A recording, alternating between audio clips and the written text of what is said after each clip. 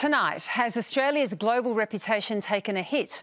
We'll look at the diplomatic cost of our feud with the French and cutting emissions the Australian way. Welcome to QandA.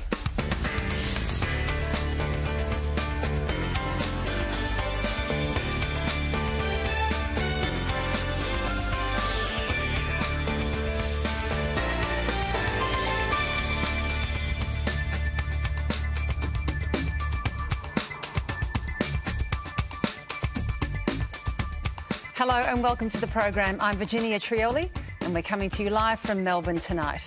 Joining me on the panel, Managing Editor of Climate and Capital Media, Blair Palese, Foreign Editor at The Australian, Greg Sheridan, Leader of the Australian Greens, Adam Bandt, in Sydney, New South Wales Treasurer Matt Keane, and in Glasgow, live from the COP26 Climate Summit, International Climate Justice Lawyer Kavita Naidu.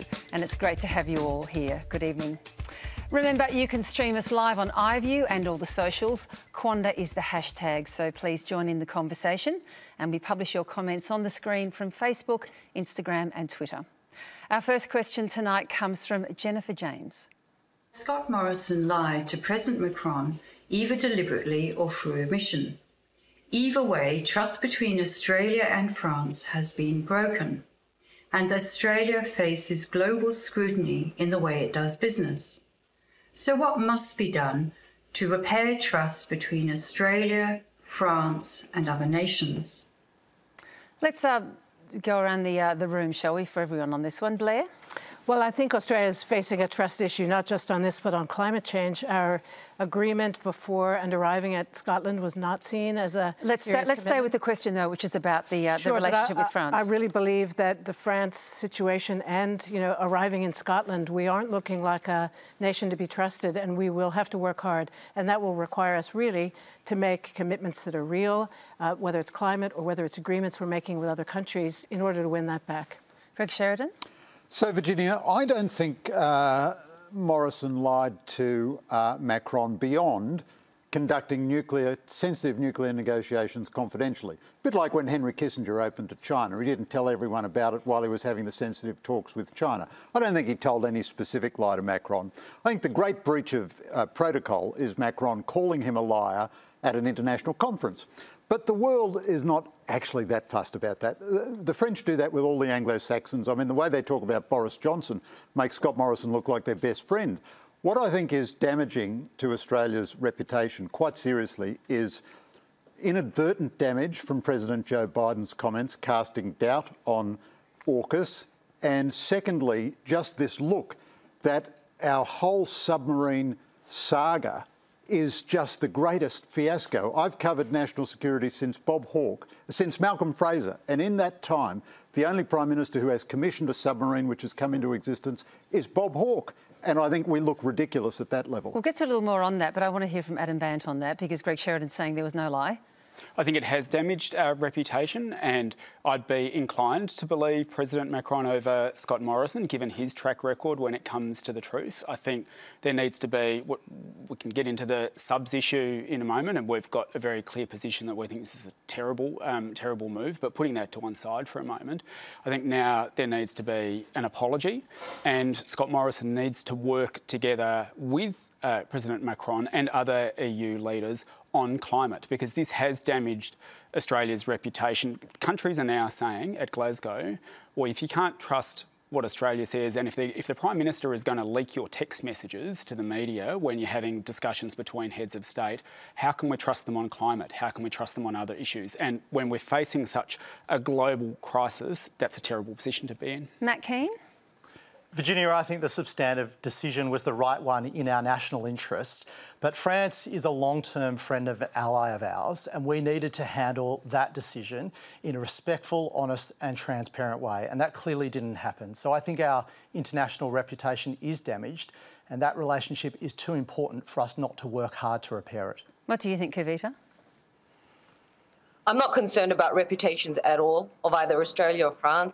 For me, any form of militarism and the billions and trillions that are being poured in that infrastructure by any of the developed countries is a huge problem, because that money can be better used to address climate change.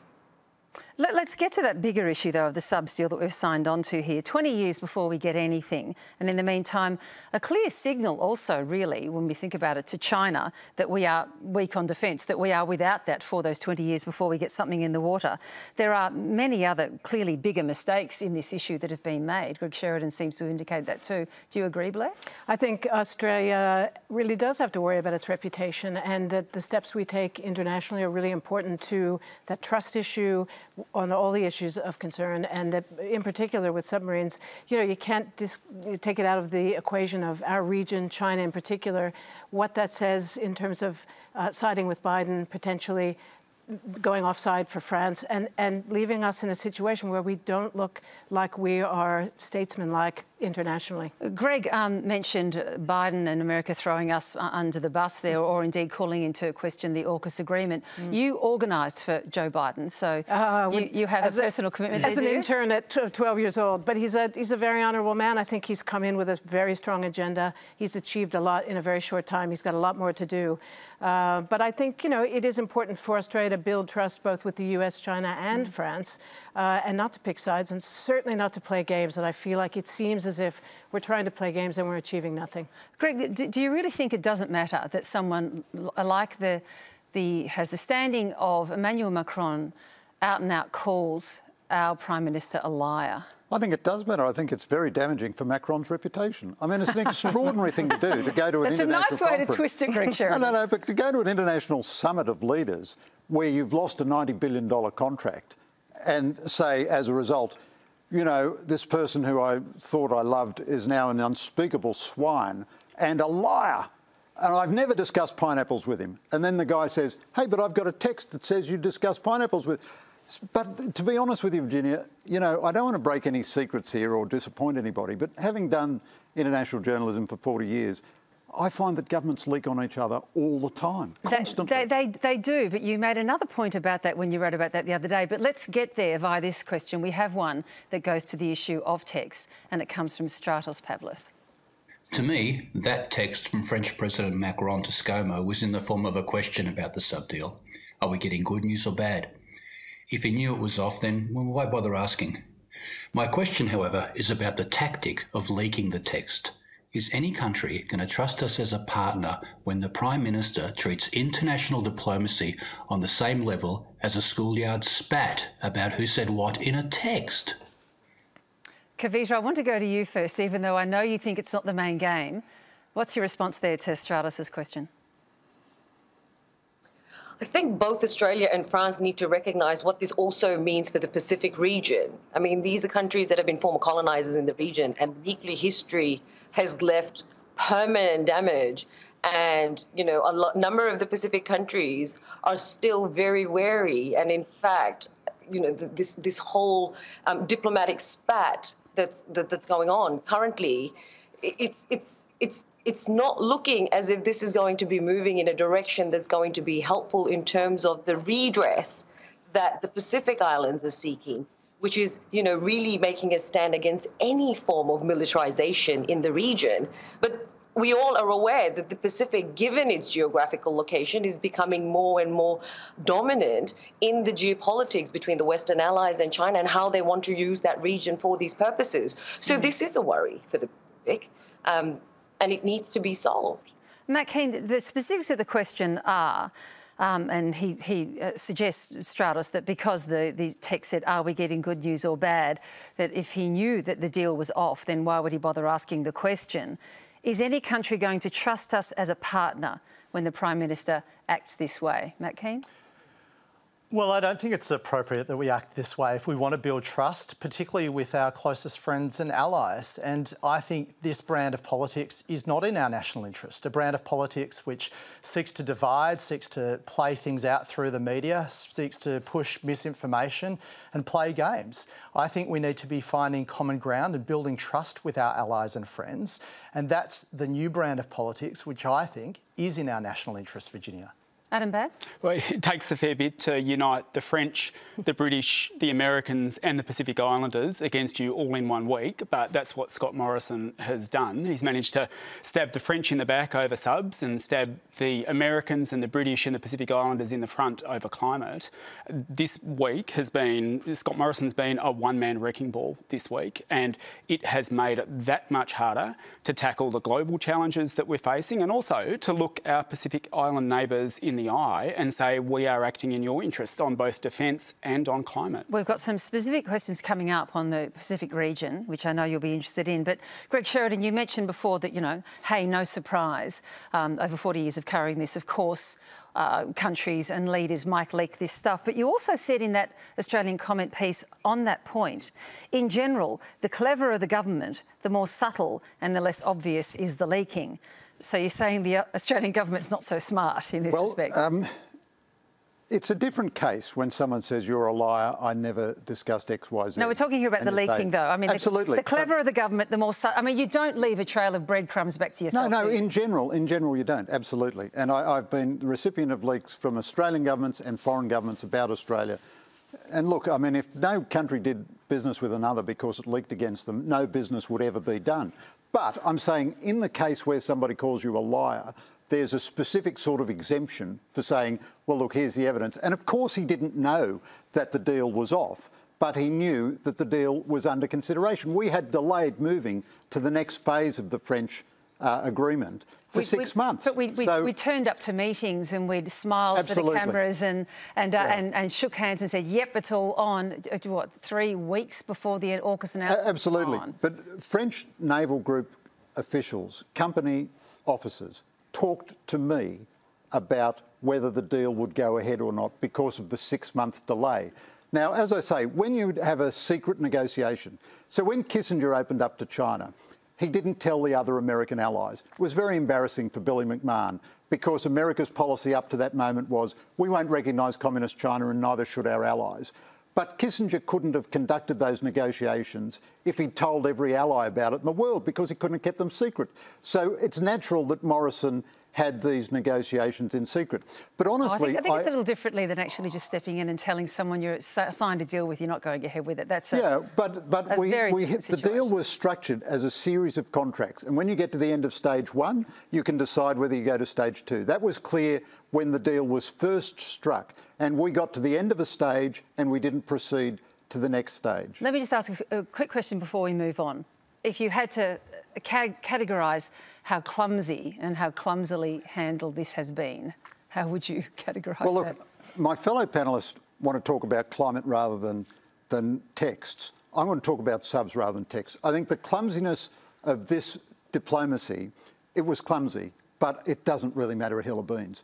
But our inability to produce a submarine for our national defence since the 1980s, I mean, Harvard MBA courses should study Australian submarine policy as a world-class epic cluster mess of dysfunctional policy, never resolving itself. I am not going to live to see the next Australian submarine. My newborn grandson is already too old to serve on an Australian nuclear submarine. I think Adam Babb's probably happy about that, given you don't like them. We've contracted out our defence policy, effectively. We've just said, at a time of escalating tensions in the region, where Australia should be playing the role in the region of trying to de-escalate tensions between the US and China. We've just said we are going to contract out, as an island nation, we are going to contract out our defence policy to the United States, even if it means we might not have, as Greg Sheridan said, submarines for a very long time. And we're purchasing these nuclear-powered submarines, these floating Chernobyls that are aimed at, travelling longer distances. Well, why? Are we all of a sudden now just uncritically joining the aggressor in any future wars? This isn't about what's in Australia's interest. This is about uncritically handing over decisions in a way that I think will make Australia less safe. Matt Keane, how do you repair the relationship? Well, I think it's going to take a long-term investment. But what we know with France is that we have a lot of common values. I mean, we stood shoulder to shoulder with the French in world wars, but we also have a lot of common interests. I mean, climate change is the biggest challenge of our time, and we need to both be working to solve these things in a way that's going to grow our prosperity for both our economies. So we are aligned on those issues. We're aligned on those common values that we share. And let's not forget, the French have millions of people living in our region. They're a major military power and they're a major voice in Europe. So we have every interest to repair this relationship if we're going to make sure that we're going to continue to be a global player. Let's go to our next question. It comes from Stuart Sweeney. COP26 primarily brings together nations and political leaders in order to develop plans and actions to deal with global warming. This is akin to a gathering of the referees rather than the main players in the economic game. Shouldn't we have a gathering of the corporations and CEOs of the polluting companies in order to develop the transformative plans that we really need to deal effectively with global warming? Thank you, Stuart. Kavita, I'll come to you first. Would that be a more productive and meaningful meeting? I'm sorry, but I missed the question. Dropped a little bit on my end. That's fine. Would you mind just repeating that? Yes, I can help you at my end. Shouldn't we have a gathering of the corporations and the CEOs of the polluting companies in order to develop the transformative plans that we really need to deal effectively with global warming? So rather than having it, as he put it, the referees rather than the main players in the economic game, what do you think? Well, the corporates and the fossil fuel industries are actually taking over the entire Glasgow COP space here in any case. I mean, Santos is the sponsor for the Australian Pavilion. They are running the show. So, of course, their contribution would be immense if they stop fossil fuel production or end financing for it. So if that's what they're talking about, then great. But we don't see that happening. What's it like over there, Kavita? Give us a sense of how you're experiencing it and whether it is landing as meaningful to you. All of us who are engaging in this process as civil society can see how frustrating this process is because we are not being given the access to meaningfully participate in a lot of these discussions, but we're doing what we can in order to really influence and shape these negotiations and the text to make sure that it really centers down on humanity. At the end of the day, climate action is about saving our existential, our very own existence, which means we have to talk about protecting the most marginalized communities around the world. We have to talk about making sure that finances are actually being used for climate adaptation and resilience, and that there is finances coming in from loss and damages, which is the irreversible damage that most of us in the Pacific are now facing. We are no longer in a position to be able to just build more seawalls. We're actually being displaced from the very communities that we've been living in for generations. And so these are the conversations that we need to be having, but you can see that the narrative and the rhetoric is so heavily co-opted by corporations just pushing forth greenwashing and false solutions. And that is a huge problem. That is a huge problem in this space right now. A surprise announcement was made this evening from COP26, an international agreement to accelerate the end of coal, the world's single biggest source of emissions, of course. 18 additional countries have joined, so it's now 190 countries and organisations, including Poland, which is Europe's most coal-dependent nation. US, India, China and, of course, Australia did not sign on. Where does that leave us? Once again, out in the cold. Australia repeatedly says no thank you when it comes to the incredible opportunities that are in the move from coal and gas and into the innovation and low carbon and no carbon.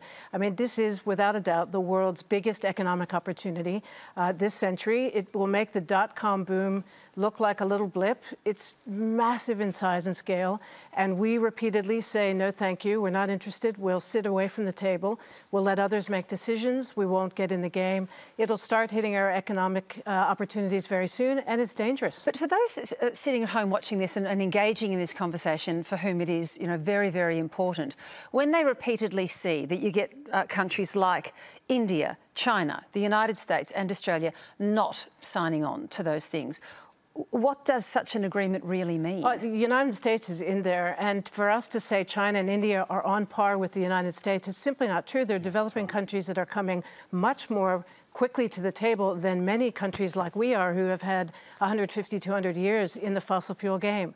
The onus is on us as developing countries to speed up that process, to put the money in and to help and offer opportunities. But in that is our own opportunity. Where will Australia's economy be if we don't get into this? Where will our jobs be? It will not be in coal and gas mining. What will our children do in 20 years? The question is up to us. But at the moment, this government is not interested in a $130 trillion opportunity that will, you'll only look to somebody like Andrew Forrest who sees the opportunity. Many businesses in this country do. Some are thinking of going offshore. That's dangerous. I think it even goes further than that. The question raised a really good point about the power of the big corporations. Coal and gas are the major causes of the climate crisis we're facing. Right? It's the burning of coal and gas. Coal and gas are the next asbestos. Now, we have to get out of coal and gas, and that has been the whole point of this COP conference, this global summit, has been the US has led a process to say, let's cut gas because gas is as dirty as coal, and others like the UK have led a process to say, let's get out of coal. And Australia has played a spoiler role. I mean, Scott Morrison has been a cigarette salesman in a cancer ward at this conference. The whole world is saying we need to get out of coal and gas, and they are signing pledges to do it. And Australia is turning up, and Scott Morrison is giving them the middle finger. And then he says, well, what about China? China's polluting a lot and so on. Scott Morrison is siding Australia with China and Russia and Saudi Arabia. There is a coalition of the climate concerned from the US and the UK trying to corral these other countries, and Australia is turning up saying we're siding with them. And the question was about the corporations is spot on. Yes, there's 100 corporations that are responsible for 71% of the world's greenhouse pollution.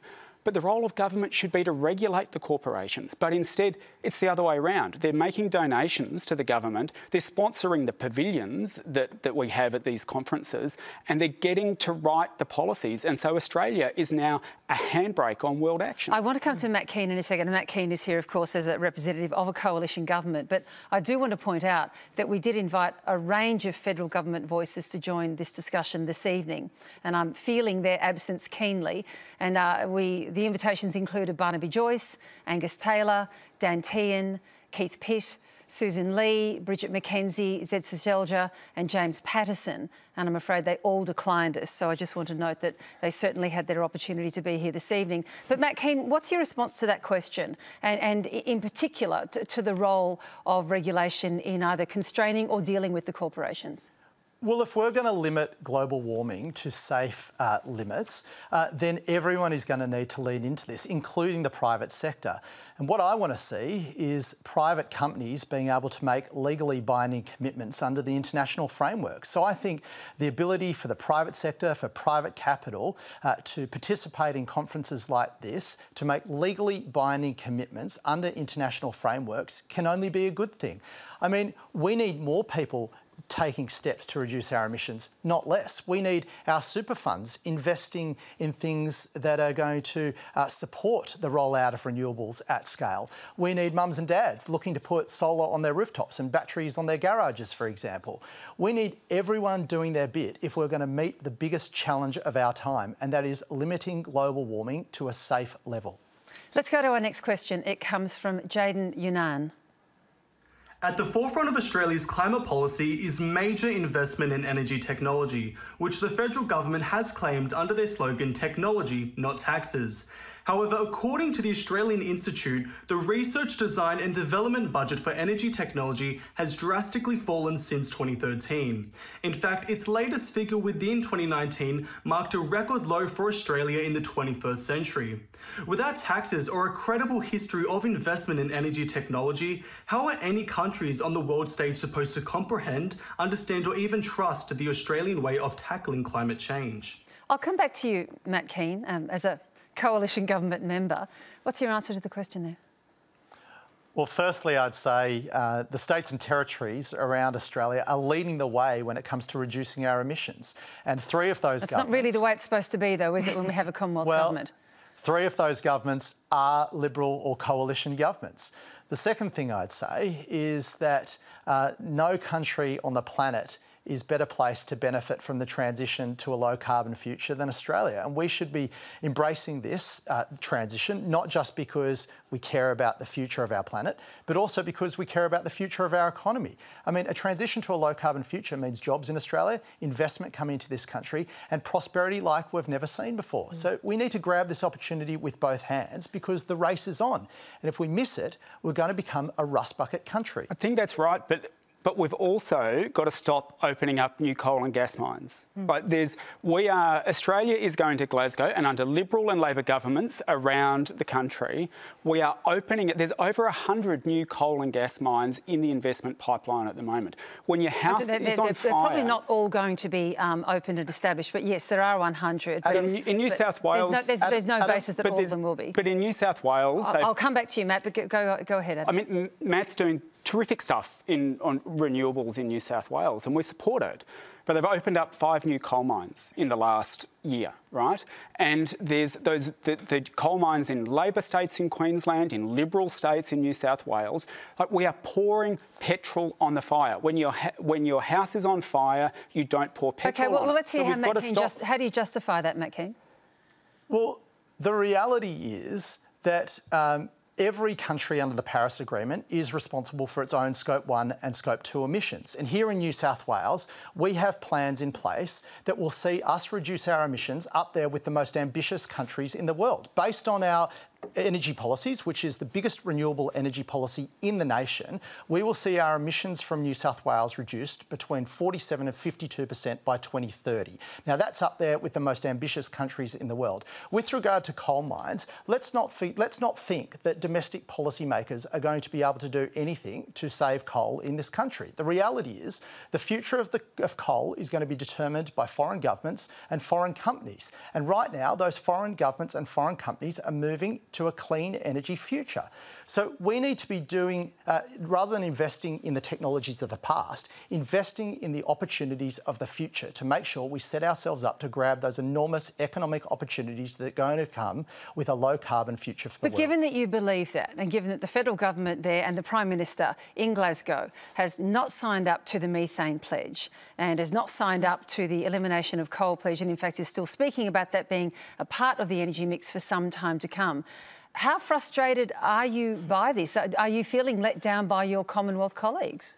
No, I'm not, because what we should be doing is identifying opportunities to reduce our emissions that grow our economy. That's what we've done here in New South Wales. We've formed a new brand of politics. No, my question went to your coalition colleagues in the Commonwealth, the federal government. Sure. You must be feeling frustrated by that. It's clearly they're not decisions you'd be making.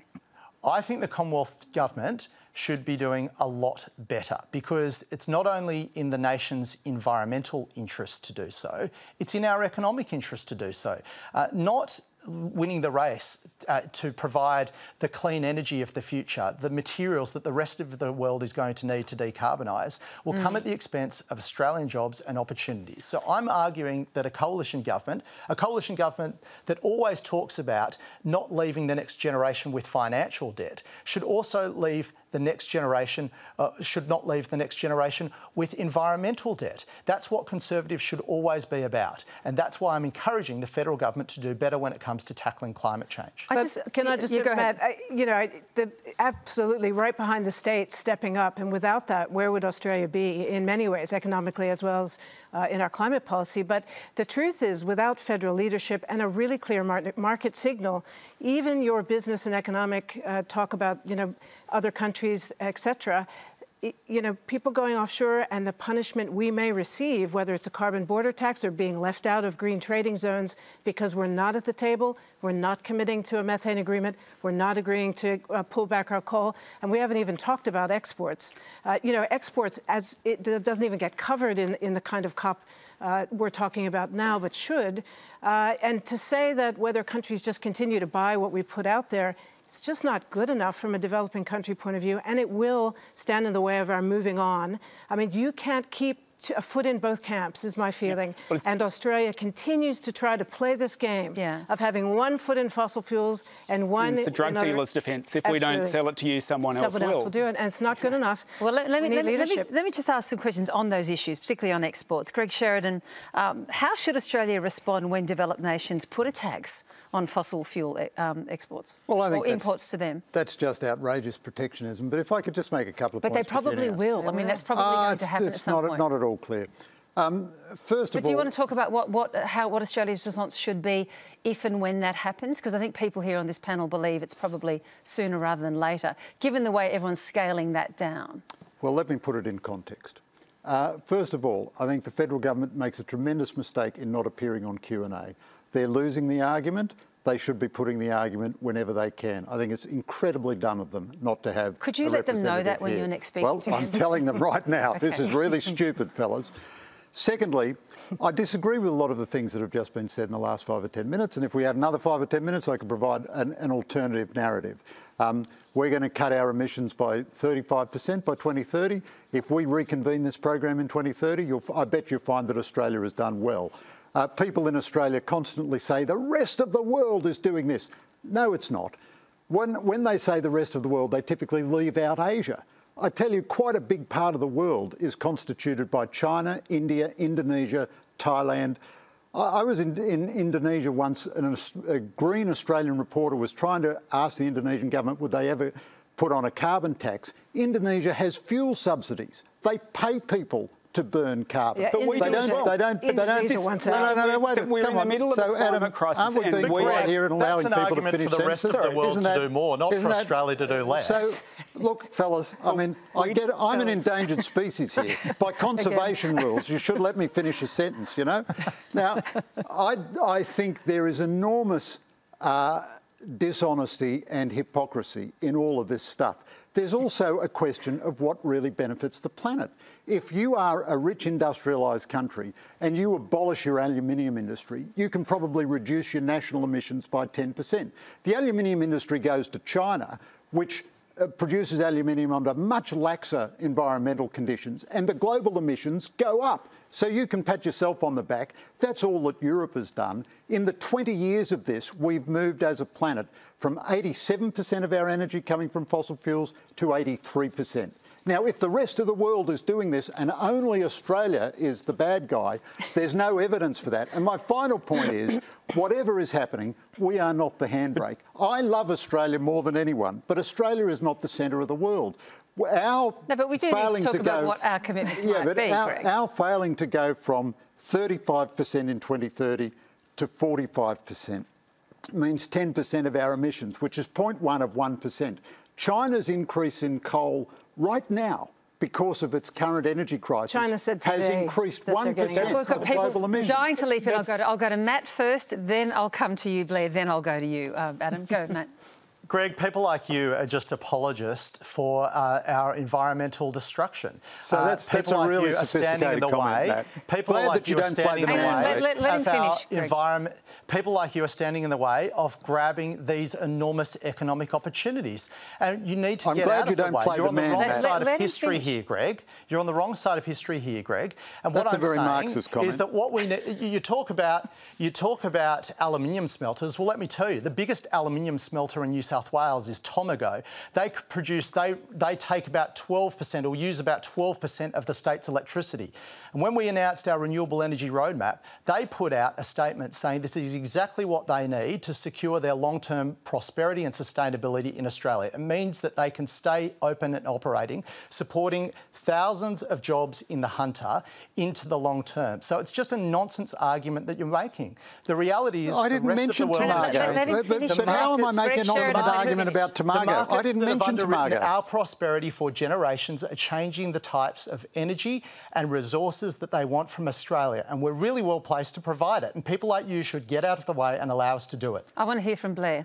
Well, I think it's also a complete furphy to say that Asia is nothing but expansion on fossil fuels. anything but. Which, China, of course, I didn't say. You just said that Asia was going to continue with coal. I said they're not doing what you're saying. You said everybody is getting out of fossil fuel energy. But today, China announced that it will not go back on its climate commitments, and it will not go for more coal. So anything that's being built in the short term... It's producing 200 million tonnes more. And it's ready to start pulling it back. With a net zero commitment by 2060, with clear, a 37-point plan that was discussed over the last 2 weeks, not with media, but with businesses. Why? Because they want to make the case that they will be at the table, they will be making the transition. And it is, I believe, China's way to geopolitically play a stronger role internationally. I just want to ask, we'll have to move on to the next question, and you'll get plenty of opportunities out of it, I promise you. But before we move on, I wanted to ask you specifically, Greg, China's absence there from the meeting today, what do you think might be going on there? I mean, it's being interpreted, of course, as, you know, as grossly arrogant, them not being there. But could it be that there's some inner turmoil going on behind the scenes and some wrestling internally in China over this issue? It's possible, Virginia. I think there are three factors that are obvious. First is they are COVID obsessive. Xi Jinping makes Donald Trump look like, you know, Paul Hogan as a germaphobe. I mean, he hasn't travelled anywhere for 600 days. He's isolated in Beijing. Happens to a lot of one-man dictators, but he's very scared of COVID. He doesn't move outside the country. Secondly, there does seem to be some internal toing and froing because they've had a different line publicly in the last couple of months. So they responded much less to AUKUS than most of our domestic critics and than most people were predicting. And then thirdly, you know, I am not going to play the man or the woman on this panel, but I'd say to you, Blair, if you believe the Chinese government's promises on anything, there are 6 million Hong Kongers I'd like to introduce you to and a few million Uyghurs who could tell you about a couple of promises that Beijing hasn't delivered on. Yeah, but China... Let's go to our next question. Our next question comes from Elisabesi Masivesi. We in the Pacific region are amongst the most vulnerable to climate change, including in my country, Fiji. Countries like Fiji have not been major carbon emitters, yet we will be hard hit by climate change. More than 10 years ago, countries like Australia committed to providing $100 billion annually to support low-income countries to adapt to these growing impacts. This week at COP26, Australia committed to increase its contribution by $500 million to $2 billion over 5 years. Yet, the Overseas Development Institute has estimated Australia's fair share at about $4 billion annually. At the same time, Prime Minister Morrison refused to set a credible emission reduction target for 2030. Does Australia really expect Pacific leaders to be satisfied with these announcements? Let's go to you, Kavita, if we can, particularly given you're there in Glasgow and you are a Pacific delegate there in Glasgow as well. What's your response? Elizabeth is absolutely right. Australia is the pariah here right now because it has not enhanced its ambitions since 2015, and most countries are really stepping up to making sure that by 2030, so in the next decade, we see some real reductions in emissions. And Australia is not giving that at all. We're just playing with numbers here, like 25%, 35%. The fact is, it needs to do it by 75%. If there's any chance of us to keep this temperature to 1.5, you know, we're just being thrown numbers and a 30-year timeline. In those 30 years, Pacific Islanders will be living on boats. So the reality is that much imminent for us in the Pacific, which is why the numbers don't add up, they don't align with the science, and Australia's just not stepping up. And nobody is buying Australia's bullshit anymore. Everyone can see that Australia is lying about a lot of its accounting trips and carbon capture and storage. Nobody's buying it anymore. Adam Baird? Well, the COP that I went to that was hosted by Fiji, the Pacific Islanders were united in pleading with Australia not to open up new coal mines, the Adani coal mine. That was their number one ask.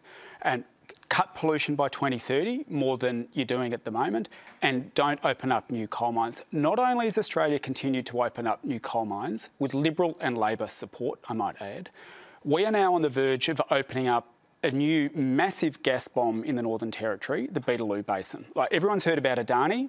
Like, Beetaloo is going to make Adani look like a fart in a bathtub. Like, it is massive. It will increase Australia's emissions alone by about 13%. We, at the time when everyone else is trying to phase it out, Labor and Liberal, coming back to Greg's point about subsidies, Labor and Liberal are taking public money that could be going to schools and hospitals and giving it to big corporations to open up new coal and gas mines in the time of climate crisis. This is criminal. We should be giving aid to countries in the Pacific because Australia and Australian corporations are responsible for some of the damage. And instead, we have this bipartisan agreement between Liberal and Labor to take public money and give it to big corporations who pay no tax and get them to fuel the climate crisis and make it worse. It is no wonder that our Pacific Island neighbours are looking to us and saying to our Australian Prime Minister, are you trying to kill us? Because that is what is happening. Homes are already being inundated and their whole countries and homes could be wiped out. And we are saying, Labor and Liberal are saying, we don't care, we'll open up more coal and gas. Let me quote Fiji Prime Minister Bainimarama, who was actually speaking at the COP. Opening coal plants shuts the door on the future of low-lying Pacific nations. Whether you burn it yourself or export it to others, coal has no place in this century. What should be the proper response here, Matt Keane? Well, I think we should be good friends to our neighbours. And if we want our neighbours to stand by us on the issues we care about, and let me just say this firstly, Virginia, we're seeing the Chinese Communist Party trying to expand their influence through the Pacific, through their Belt and Road initiative. Just like we want our Pacific friends and neighbours to be concerned about the issues that we're concerned about, so too should we be concerned about the issues that they're concerned about. And clearly climate change is an issue that they are very worried about, and we should be doing everything we can to be good neighbours and good friends to those nations in the Pacific. Greg Shuren, I know that you're a big believer in our leadership role in the Pacific and have particular concerns, as Matt mentioned, many do, about Chinese expansion there as well. What should we be saying to our neighbours and how should we be behaving towards them when they do express this existential fear about their own existence? Well, I agree that the Pacific should be an absolute top priority for Australian policy, an absolute top priority. I think we should be very generous financially. We have a different view about climate change, and of course it would be an irony if, because they were annoyed with us over climate change, they threw themselves into the arms of China. But do we as Australia, do we really have a different view? We don't anymore, do we? Looking at them and saying, you're not being inundated because of climate change, it's something else. No, I didn't mean that. I didn't mean that. No. What I meant was we have a different view about the consequence of Australian having a coal mining industry. For example, if a tonne of Chinese coal is displaced by a tonne of Australian coal, there are fewer greenhouse gas emissions as a consequence. So therefore... It's just the drug dealers. Someone else will get it credit from someone else. The science is we need to keep it in the ground. I'm glad the Greens believe in free speech for everyone who is a member of the Greens. For everyone who is a member of the Greens. Yes, but you do have to let Greg finish his point though, Adam. Yeah, and so we have a different view with of the South Pacific about the efficacy of our own actions and the consequences of them. But they ought to be our top national priority. We should always listen to them. I think Scott Morrison, in a sense, has been not bad with the Pacific.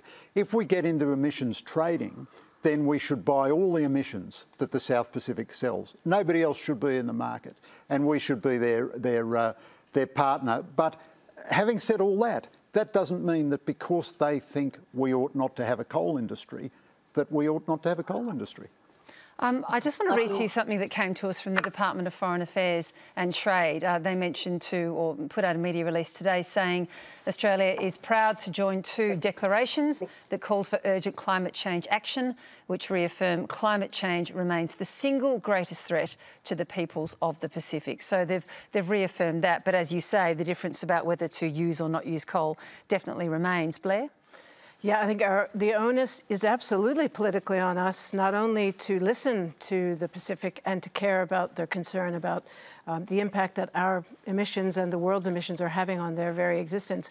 But I think, Greg, makes an important point, which is they will begin to potentially look to partner with countries like China if Australia isn't in a position to listen to them, to act on the kind of action and be taken seriously and believably so to take on that. And what I have heard this week, unlike what Greg was referring to about Chinese briefings on climate, is that Xi Jinping sees this as his opportunity to play soft politics around the world to use the money and the influence they have to move into areas like Africa, Pacific, Southeast Asia and other countries. As they've been doing for some time. But more so with use climate as the lever to do so. The way to do so. By providing aid, assistance to transition into clean technologies. Before we move on, I just quickly wanted to get a response. Maybe I'll go to you, Matt Keane, on this one. The Greenpeace report that came out just in the last few days that showed or claimed that Australia used bullying tactics in regional negotiations on climate change, that it tried to use its power and aid money to dilute the official communique from the Pacific Islands Forum in 2015, 16 and 19.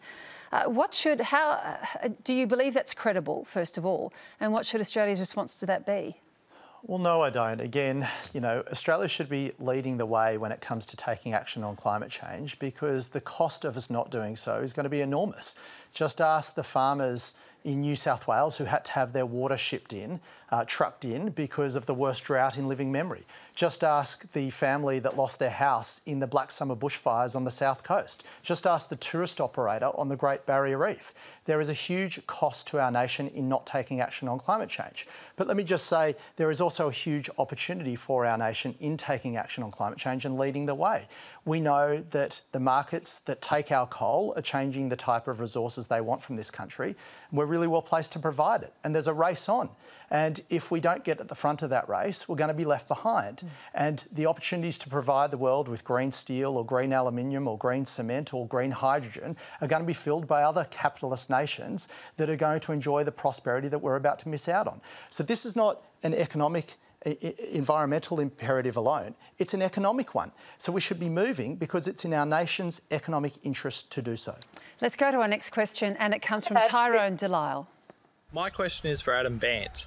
I'm the spokesperson for Greens for Nuclear Energy Australia, a group of Greens members and supporters calling on the party to change its position on nuclear energy. The IPCC and the European Union Joint Research Centre, among other peak scientific bodies, have found that nuclear energy is as safe as solar and wind and has equal or lower life cycle emissions. Why then do the Greens continue to reject nuclear energy? Is it about transitioning the right way, as one European Greens MP suggested, rather than transitioning rapidly? Adam Bandt? Thanks, Tyrone. I mean, we've got... Firstly, it's too expensive. It'll be too long to get in action in Australia in the time that we need, and it's not safe. If you have an accident at a wind farm, it's a stiff freeze. If you have an accident at a nuclear power plant, it's Chernobyl, right? And we are blessed in Australia now with all of the sun and the wind and the technology that we need. We have the technology right now to make the transition. What concerns me is that a lot of the advocates, put Tyrone in this situation, but a lot of the advocates for nuclear... He's a Green advocate for nuclear. Yeah, but a lot of the other advocates for nuclear, it's the new distraction. It's like, oh, well, if you were really serious, you'd get involved in nuclear. I don't know if that's fair. I mean, you're talking there about a very dangerous electricity generation idea, you say, that is being relied upon by many European countries and has for decades now. So, we've got a nuclear reactor that's called the sun. And a lot of it's shining down on Australia. And we could, with the technology that exists now, and this is the furphy of the government's technology, not taxes thing, they're actually taking Australian people's taxes and giving it to the big coal and gas corporations to open up new coal and gas fields. But we have the technology now. Right, it's not a question of technology. We've got it. What we need is a plan to pull coal and gas out and a plan to push this technology. Sure, but let's get to the question. So your answer is no, because it's not safe. Too expensive, too far away, not safe, and we don't need it. Why in a country like... Let me go to Matt Keane, because, Matt Keane, I know that you said back in March that Australia could see small modular nuclear reactors the size of a shipping container commercially available by the mid-2030s, and you said you hoped nuclear had a role to play in Australia's energy future. Do you still believe that? Well, let me tell you, by the time small modular nuclear reactors are commercially available, in New South Wales, we've lost already 4 of our 5 coal-fired power stations. So it's not a solution to meet our energy needs here in New South Wales. So you've changed your mind on that? No, I'm obviously open to the opportunities and possibilities that new technology could deliver safe, clean, reliable energy from nuclear. But right now, people chasing nuclear are chasing a unicorn. The reality is that those people pushing this nuclear campaign are just trying to find an excuse to prolong the use of coal in our system. We know that the cheapest way to deliver electricity today is now a combination of wind, solar, battery and pumped hydro. That's the reality. So if you actually want cheap, reliable power, then you're not going anywhere near coal. You're certainly not going anywhere near nuclear. You're going towards renewables backed up by storage, and that's what we're doing here in New South Wales. Kavita, what's your view on this? I agree. I agree with both Adam and Matt. This nuclear is not the solution. There are many solutions that are being offered. This is the worst one. And also, if I could just, sorry, I wasn't able to interject being on Zoom, is everybody needs to stop commodifying the Pacific. Okay, stop talking about market mechanisms and the economic models that literally exploit the Pacific even more.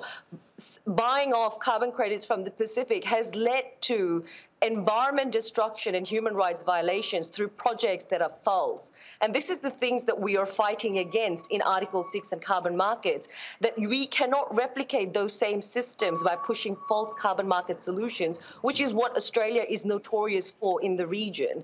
And so, no, it is not about, okay, we'll look good by overachieving, which is a lie, and you push carbon mechanisms in the Pacifics, buying off forests.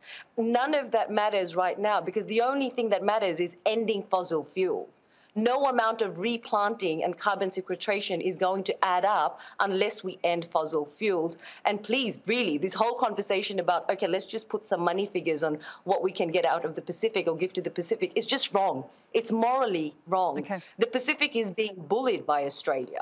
The aid that is coming to the Pacific from Australia is silencing Pacific governments from really stepping up and saying Australia is the criminal here. I just wanted to ask Greg Sheridan, though, on that question before we move on to our next one. Do you think there's ever going to be political appetite from any political party here for nuclear? What do you think? Well, probably. I mean, I agree with Adam and Matt. Let me hasten to say energetically that nuclear You're is all going to give each other big hugs at the end. Absolutely. COVID-safe hugs. Nuclear is not a short-term solution, but I'm not nuclear phobic. I think it is as safe as any other kind of energy overall. And in fact, even in Chernobyl, very few people actually died. And it gives you We're not going to go down that rabbit hole. It goes down. No, compared to, the people who've died in coal mines over the years. I mean, surely you're not going to disagree with me about that. I think people could disagree about the horror that was Chernobyl, but keep going. Chernobyl was horrible, but given the breadth and range of the nuclear industry, it is very, very safe. My question was about political appetite. What do you reckon? So I think I wouldn't have thought 3 months ago that we'd have bipartisan consensus in this country for nuclear submarines. I wouldn't have thought it. And I've been wrestling with that issue for many, many years. And lo and behold, we have. And lo and behold, we have. Mind you, it's another unicorn. It's a typical Australian... All Australian politics is like a speculative mining stock. It's beautiful when it's pure speculation. The minute you try to dig up the ground, it's a disaster. But I do think there will probably come a point at which somebody will just say, probably a Labor government, because it's like Nixon goes to China, will just say, OK, let's do it. OK, let's move on to our next question. It comes from James Purcell. Hello there, my name is James. There's been a lot of hype recently about green hydrogen.